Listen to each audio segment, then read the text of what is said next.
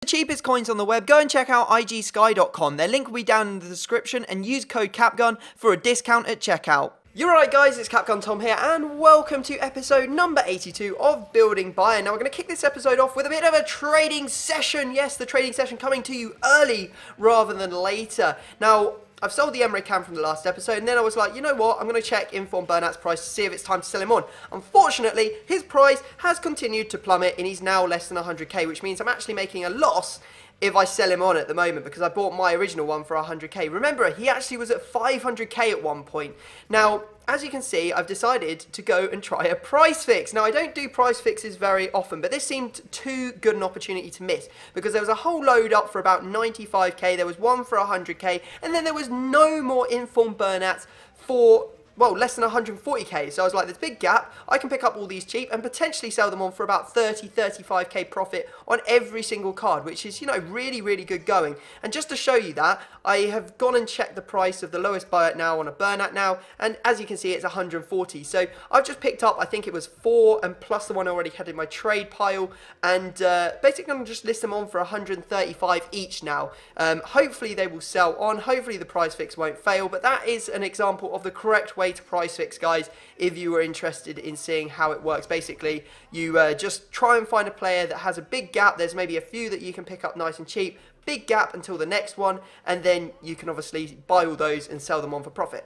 You don't want to get into a situation where you have to buy like pages and pages of them, because that's pretty dangerous going, because you could end up losing a lot of money. But with this, I felt pretty safe, and I thought it was a good chance to make some money. So there we go, the trading is done. Now we've listed one up for 135k, we'll have to see if he sells later on in the episode. Anyway, we're in the Gold Cup. I love the Gold Cup. It's the thing that dreams are made of, because the players in it are generally a lot weaker than your standard Division 2 opponent, which is what I am currently up against when I play in Division 2, obviously. And you can see that we started off well. We got a penalty and we put it away. But unfortunately, Gomez there, his man of the match Gomez, managed to get him back into the game, making it 1-1.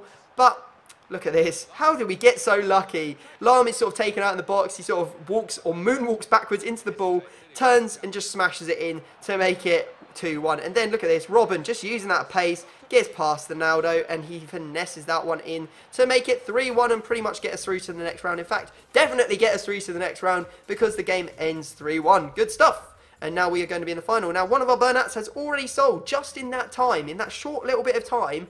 Just playing that game, it sold. I was like, well, this could really work in my favour. I can make a lot of money here, because, you know, if I'm making 30k on each of those players, and, you know, we've got like 5 of them, we're making like, I don't even know, loads of profit, absolutely loads. So yeah, fingers crossed everything will sell. Anyway, you can see here that we've got the stats on the screen for you. Muller is still our top scorer and top assister, but I'm thinking that I may try and get his third in form soon while it's in packs, because that will be its cheapest, and you have to wait and see. Probably next week we'll be looking at potentially making a signing.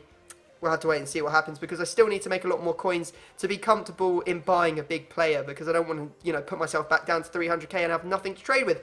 Anyway, final time, and this guy has legend Effenberg in his squad, and he started off really well, because he managed to score against me and make it 1-0, but he made a horrible, horrible error. Look at that, passes straight to Lewandowski, through on goal, finesses it past Neuer, and it is 1-1. Good stuff.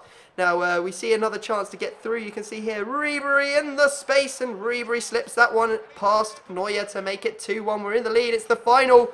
Come on, boys. Can we get the result that will get us the 2,000 coin bonus for winning it? Yes, we can, because here is Ribery. He goes through. He finesses it in, and I was just like, who on earth rage quits in a final? Like, even if you were like 4-1 down, I would stay, because you're in a final. You've had to play 3 games to get to this point. Surely you'd think that you might be able to get back in. There's a slim chance. Otherwise, you're going to have to go back out and do all 3 games again. But anyway, he decided to rage quit. We get the result. He unfortunately denies us the chance to go to the winner's ceremony, which I really like. I like it when my players are dancing around in the confetti, but unfortunately that's not to be. And you can see there that all we get is the 2,000 coins plus the match bonus. So that's not too bad, and of course we can go back into the arena, and we are going to go and give Divisions a crack. Now we are in Division 2. As you can see, we've lost our first 2 games, not a good start. Hopefully, now that I've done a bit of confidence boosting in the cup, I can go away and get a result. Well, I thought that until I came up against this team. Look at it. Second in form Sanchez, second in form Aubameyang. Robben, he's playing man of the match Giroud at centre mid, which I do question. But who am I to question it when someone absolutely takes a dump on your chest? Because he was just far superior to me. I just could not do anything against this guy. You see there, Aubameyang getting the first goal in the 23rd. Then look at this. This is a lovely goal, I have to say, from Alexis Sanchez. Smashing it in near post after a lovely ball roll to go past my player. And then, yeah, he grabs it in the midfield.